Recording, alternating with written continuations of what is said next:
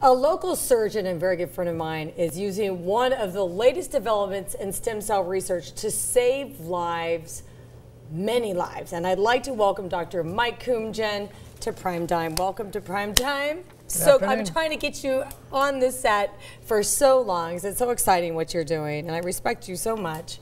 So please, let's share with the viewers, our audience, about all this exciting you know, all of the surgeries you've done with the stem cell patches and everything else. Sure. I've been working with this company called Core Matrix for about 5 years. They started in 2001 with a novel idea that's really taken off and has a lot of different applications.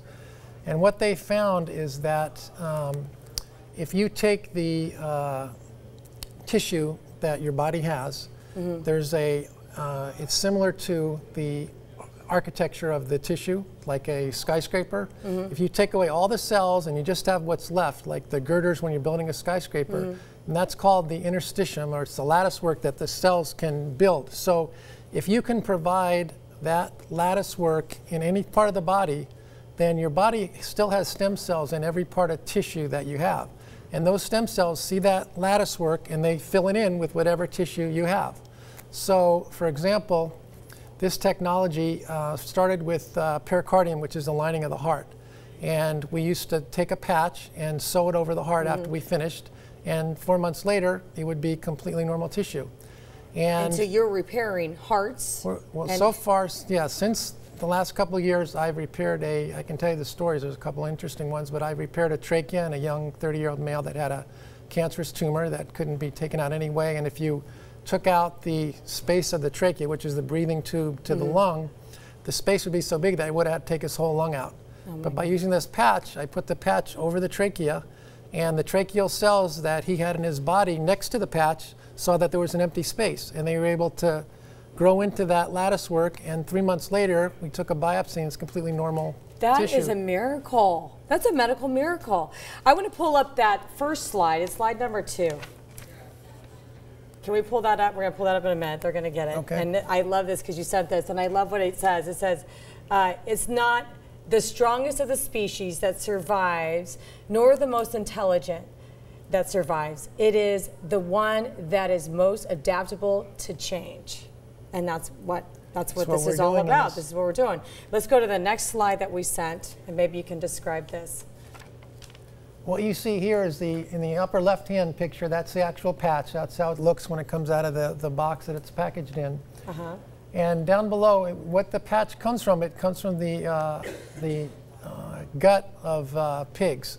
And they take out the layer. You're kidding me. No. They take out the layer. If you look in the upper right-hand corner, that's the small bowel, part of the gut of a pig. And the little layer inside is a submucosa. The purple is a picture of just the submucosa, and the lower left-hand is a dye-stained picture of what we take out of the gut of the pig. And then they wash it all out of any antigens so it doesn't react, your body doesn't react to it, and they wash all the cells out of that area. And if you can go to the next slide. Can you pull up the next slide? When it's done on the right, that's what it looks like under an electron microscope. All the cells are washed out, and then in real life on the left side, that's what the patch looks like. And all it is the intercellular matrix of the small bowel mucosa of a pig. And the body sees that and says there's no cells are there, and it realizes something's missing. So since if you put it in the aorta... This is pig. This isn't fetus. This isn't controversial because it's just a pig. I mean, sorry, PETA, but it's a pig, right? Right. Okay. And it's FDA approved to use, and it's not used, it has, like I said, it's not antigenic, so it doesn't cause any immunologic reactions. You don't have to be on immunosuppressant drugs like a transplant. Your body won't reject it. The body just sees the empty girders, like I said, like a skyscraper, and fills in whatever tissue is next to it. Unbelievable. Let's pull up the next slide. You can explain this. And this was when they first started in 2001. These are pictures of animal studies that they first started using the patch on. The one in the upper left is a bladder. The one that they grew around the patch and grew into an animal bladder. The one below is a tendon that it grew into. And the one in the upper right is actually a heart that they used the patch over the right side of the heart, and it grew into the heart. And the final one, the lower right, is a valve that it grew into a heart valve. Let's go to the next slide. And this slide kind of shows where you can replace tissue everywhere, right? Right. This is all the areas in the human body that this has actually been used clinically. And I mean, from the top of your head to the genitals, all the way to the feet, everywhere. I've personally used it in carotid artery surgery to patch the carotid. I've patched the aorta with it, patched the right coronary artery in a patient that had an aortic dissection. Told you about the tracheal tumor I used it on. Used it to replace a diaphragm. Okay, I want to talk about this little girl's life that you saved with this procedure, right? This was a young girl that drank lye. Okay, we don't want to tell the story because we got to take a break. You guys got to hear the story. It is a medical miracle, and this man is saving lives daily. We'll be right back. Stick around. We'd like to welcome back a local surgeon who's using one of the latest developments in stem cell research to save lives, many lives. And I'd like to welcome back Dr. Mike Koumjian to Primetime. Let's finish the story about the teenage girl whose life you saved using stem cell patches.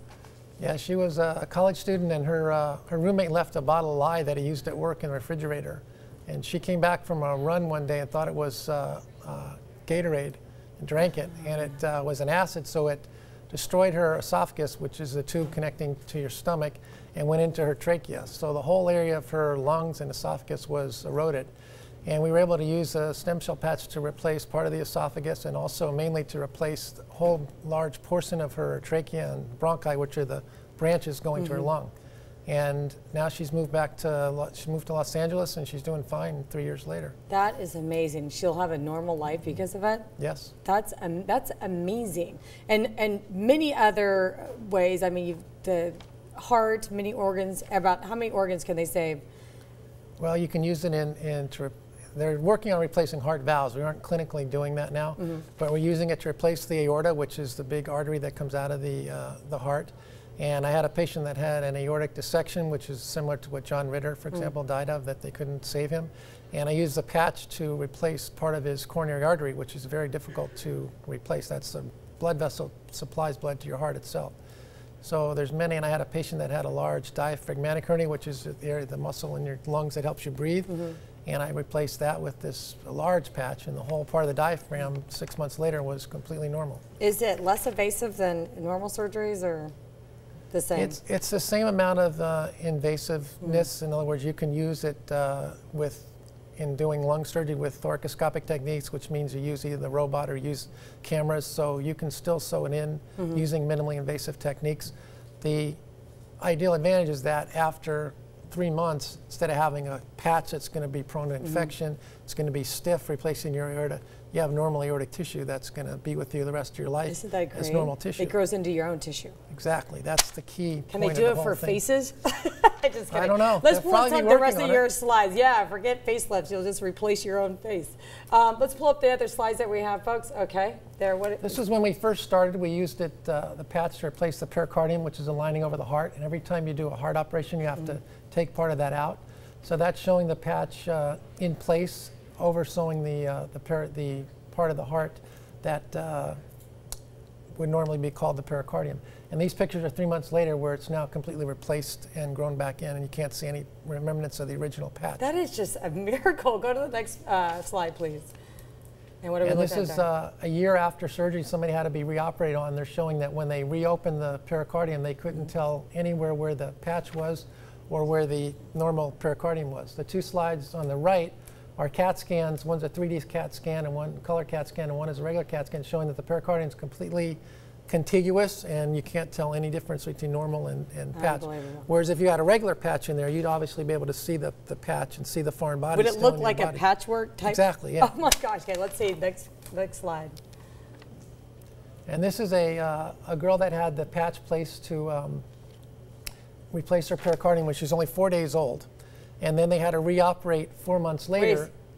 The girl was a 4-month-old 4-day-old. She was 4 days old, and she had to have a heart surgery, so they replaced her pericardium with the core matrix stem cell patch. They had to reoperate 4 months later, and when they reoperated, they couldn't. There's the patch. It looks exactly like normal tissue. You can't tell the difference. Patch is gone, it's just normal tissue. It's just amazing, amazing. So if viewers were out there and they had family that needs surgery, or how would they reach you? Well, they can My telephone number, or just No, call me? no, don't give out your cell phone. No, like a website. No, they can look on the Sharp website. I'm on there, or Scripps Mercy Healthcare. I also work there. And you're the finest cardiothoracic surgeon around, by far, and a great friend. And you're saving lives. Again, my hero. Thank you, Mike. I appreciate you coming on to Prime Time. Thank you so much.